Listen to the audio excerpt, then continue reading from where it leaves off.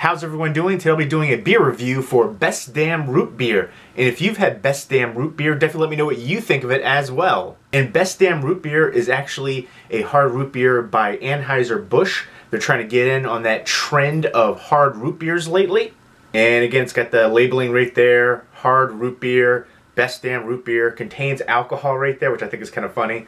Best Damn Root Beer again, made you look. And then right here you've got the barrel right there with the foam on the front. And again, it says Best Damn Root Beer. And it's 5.5 alcohol by volume, 12 fluid ounces. And on the side it says Throwback, a throwback right there.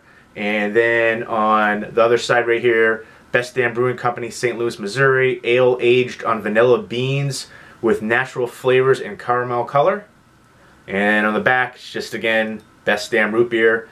They put that everywhere, but that's one of the things I don't like about this is they don't have a lot of information like all the other hard root beers. And basically most of the beers that you get, they have like a synopsis or some kind of write-up hyping it up, and there's nothing like that here. There's only one thing right there on the neck that says to learn more about this delicious brew, check us out at bestdamn.com. I think they went a bit overboard with the title, Best Damn Root Beer. You can count 8 times on this bottle alone the words Best Damn on here.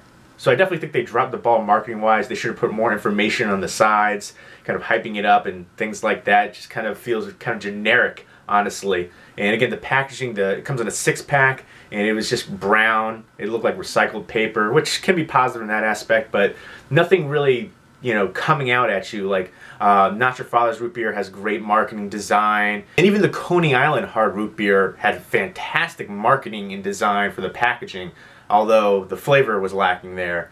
But this one right here will hopefully be better than the Coney Island Hard Root Beer. And it'll be kind of hard to top the Not Your Father's Root Beer, honestly, but I am looking forward to trying it out.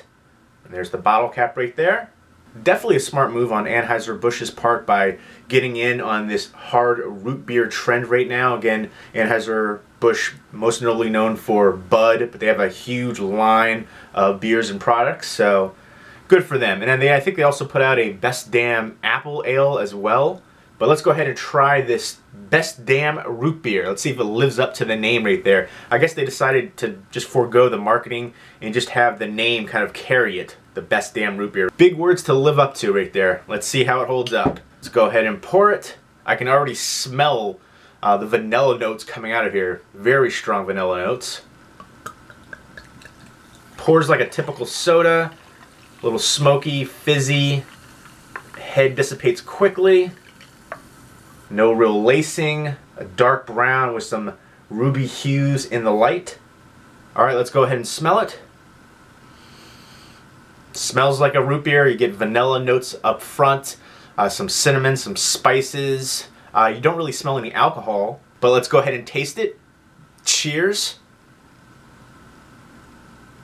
On the tongue, much like the nose, you get vanilla notes right up front. Vanilla bean, caramel, molasses, brown sugar, honey. And you get some spices to follow up right there with some nutmeg, clove, cinnamon. I will say the alcohol is masked perfectly here. You don't taste any alcohol at all.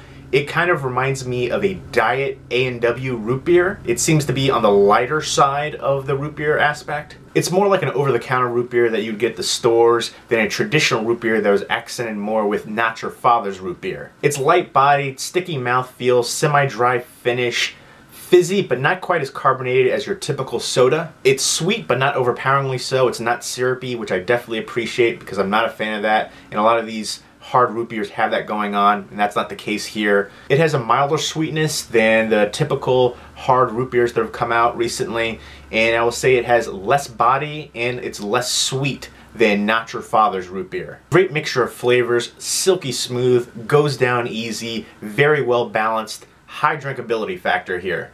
Now with all of these hard root beers, there's no real beer characteristic here flavor-wise, no hop notes. There are some mild malt undertones, but overall it tastes like a root beer. And like I said, it's more on the lighter side of the root beer aspect, more like a diet root beer. I say don't compare it to other beers. It's in a category all on its own, and I think it succeeds in what it set out to do, and that's to create a great tasting adult root beer. Just appreciate it for what it is, yum-tastic, and an adult root beer done right. I will say I would have appreciated more body and a stronger alcohol content. It definitely is lighter than Not Your Father's root beer and some of the other hard root beers out there.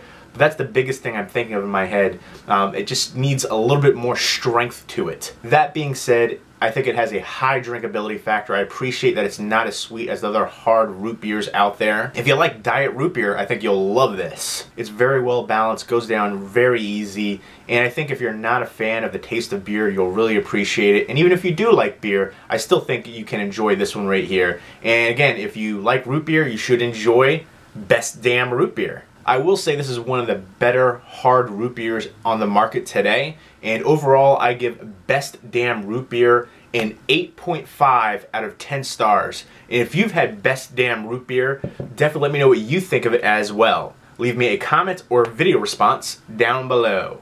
Hope everyone's doing well. Take care.